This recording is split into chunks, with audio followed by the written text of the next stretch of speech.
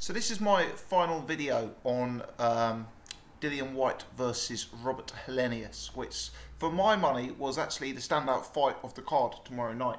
I actually did an initial thoughts video where I said clearly the fight's regrettable that it's been made at such late notice, but actually it's a very, very good fight and a fight that I could legitimately see going either way. I did see it as a 50-50 matchup.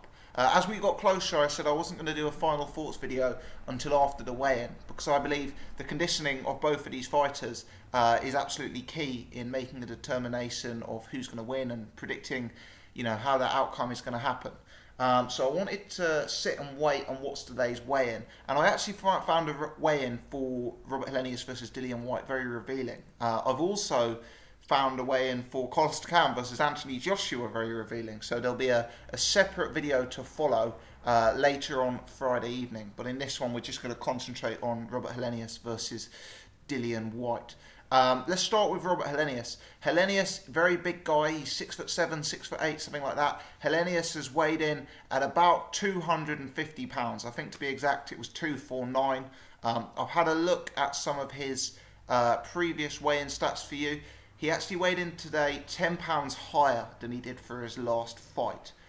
Previously Helenius has fought a lot higher, he's been up in the 260s, but I think Helenius needs to be coming in light. When we've seen Helenius fight around the 250 mark before, for me his stamina has been somewhat lacking in fights, and whilst Robert Helenius is always going to be a dangerous fighter for the last 2 or 3 rounds, sorry, for the first 2 or 3 rounds, I think a Robert Helenius at 250 is not a fighter who can fight at a fast pace for a whole 12-round fight.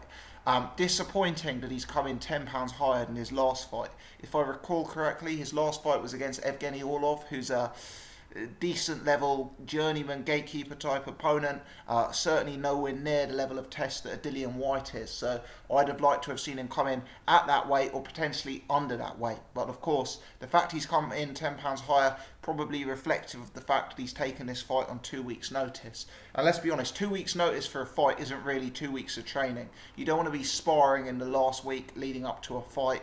Obviously you've got flights to deal with, press conferences, public workouts, weigh-ins, etc. So if you're taking a fight on 2 weeks notice, realistically you're talking about 1 week's training, absolute maximum in my opinion. So Robert Helenius 10 pounds higher. In terms of how he looked on the scales, he didn't look massively flabby, he wasn't carrying a big gut on him or anything like that. He's obviously a massive guy, and with such a big frame can carry 250 pounds without being a beast. But at the same time, he wasn't looking athletic. And it kind of confirmed my fears that I saw from the public workout. When I saw the public workout, it was actually, I was watching the public workout largely to see how Helenius and Takam looked. I thought those two would be the most revealing given how late notice they've come in. We'll talk about Takam in the second video that'll be up later this evening. But Helenius I thought looked very, very plodding. Quite slow, quite unathletic. Quite one-paced in there, quite robotic in there, and maybe that's reflective of his weight. I appreciate he has weighed in at this weight many times before, and maybe he could get away with it in his younger career, but for me, when I've seen more recent Helenius fights, he's dangerous for the first 2 or 3 rounds, but when he comes in this sort of heavy, it's more a case that he'll put 2 or 3 rounds of power punches together and then more just follow you round throwing a slightly lazy jab. So I think it's a big negative for those picking Robert Helenius. As for Dillian Whyte, he's coming at 248 pounds, and not dissimilar weight, I think 1 or 2 pounds apart from Chisora and David Allen. So he's come in 1 pound lighter than Robert Helenius, about the same weight, and a similar physical size and weight to what Dillian weighed in against for Chisora and David Allen. He's 12 pounds lighter than his last fight, which, if I recall correctly, was Malcolm Tan in the States. So obviously that's a fight he didn't take too seriously. That was always only going to be a little tick-over fight. Dillian clearly coming in at high 240s, which seems to be his fighting weight for fights he takes very, very seriously. I have always thought Dillian would be better coming in slightly less, maybe 235 to 240, that kind of range. For me, Dillian Whyte is a fighter who does sometimes fade a little bit in the latter half of fights. Clearly he's a heavyweight who throws a lot of big punches, so part of that's to be expected. But looking at Dillian Whyte, I've always kind of felt that he could do a little bit more to improve in terms of stamina and in terms of work rate in the latter parts of fights. Looking at that Chisora fight that went 12, I actually thought Chisora maybe was the stronger man slightly, certainly in the back quarter of the fight, if you like. And, you know, I think maybe, I'm not saying you need to have a great six-pack to be able to fight 12 rounds, but you look at Dillian Whyte, you look at some of the fat that he still seems to be carrying, and you just wonder if it would be in his interest if he was maybe to get down to 240 and have a new look there. If you look at the Dillian Whyte when he was doing MMA and towards the start of his career, he was coming in carrying a lot less visible body fat, and I appreciate that changes you know, as you get older and you become a bit more heavy set. But I'd like to see Dillian Whyte try it out at 240, see if that improves his speed, his explosiveness, his stamina, etc. You just wonder, you know, he's been with his current team for quite a while now, and they seem to only be getting him to this kind of weight. And you just wonder if maybe he could have another look at the team around him. I'm not saying he needs to change his trainer, but maybe change his nutritionalist, change his dietitian, whatever he's doing. But you know, for me, I'd like to see Dillian Whyte coming in a little bit lighter. And I appreciate he hasn't had an opponent in this fight till late notice, but he's known he's been in the co-main event for some time. So I'm a little bit disappointed he didn't come in a bit lighter, as I am with Robert Helenius. But I think with Helenius, it's more excusable given that he's had so little notice for this fight. So anyway, long-winded way of saying, I thought this was a 50-50 fight, but I thought the conditioning of both men was absolutely key. I thought Helenius was the older guy, the bigger guy, the guy who's got the propensity to be a bit more plodding. And whilst I think Helenius has a lot of technical advantages over Dillian Whyte, I wanted to see how he looked, how his conditioning looked in fight week before making a prediction.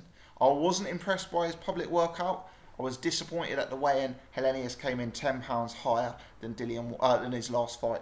As a result, by the narrowest of margins, and I could have gone either way on this fight, but I'm going to go with my head and I'm going to pick Dillian Whyte to win.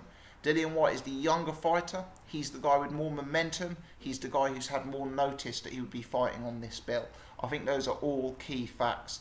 Dillian Whyte has weighed in at the same level he weighed in when he fought Chisora, David Allen. You know, he's there or thereabouts his fight weight.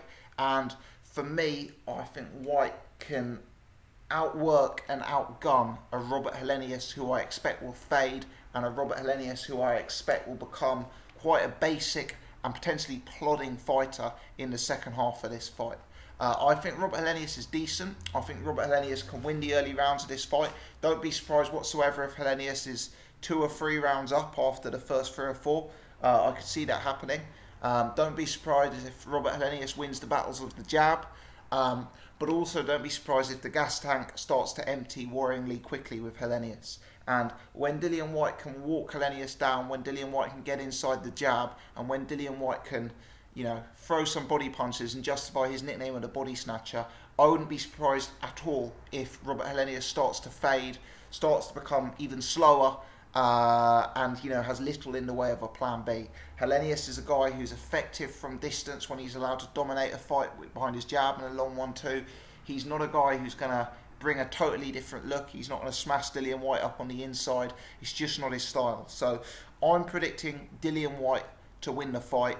I actually think it will be a competitive fight. I think Whyte will potentially look bad in spots because I do think Whyte and the construction of his punches still isn't quite there, whereas I think Helenius is slightly more refined technically in that perspective. So I do think Helenius will give him trouble, and I don't think Helenius will be blown out of there. I appreciate he got knocked out heavily by Johan de Par, but I think there were issues outside of the ring with health for that fight, and I think Helenius on his day is a decent and potentially durable heavyweight. Don't be surprised if it goes the distance. I pick Whyte to win in a fight that, you know, is competitive, but I pick Whyte to win a clear but competitive unanimous decision. The way scoring's been in the UK recently, who knows what the scorecards will say. But, you know, if you're a Robert Helenius fan, you're wanting your man to win by knockout here rather than to edge it on points, let's put it that way. Helenius is of course dangerous in the first 2-3 rounds. He is a guy with punching power, he is a guy with range, height, reach, length, however you want to describe it. Helenius is dangerous and shouldn't be overlooked, but I think Dillian Whyte can give up the first 2 or 3 rounds in this fight and then back his youth and his fitness in this fight, and then come on very, very strong as the bigger man starts to fade. That's my thoughts on this fight. I'm picking Dillian Whyte. If you're chasing me for a method of victory, I'll go points, but I acknowledge that Helenius has taken the fight on very late notice and could fade and get stopped in the second half. That's my take on it. Leave your comments, leave your predictions in the comment section below. Am I reading too much into the weigh-in? What's your take on Helenius weighing 10 pounds more than his last fight? What's your take on Dillian Whyte's weight? Leave your comments in the section below. If you haven't done so already, please press subscribe. I'm going to do a post-fight review of this fight, of course. And I'd love it if you guys came back to check it out. So please press subscribe. If you're one of the regulars or you're new, do hit thumbs up, which means this will get more visibility. As always, appreciate you taking the time to tune into my channel. Thanks, guys.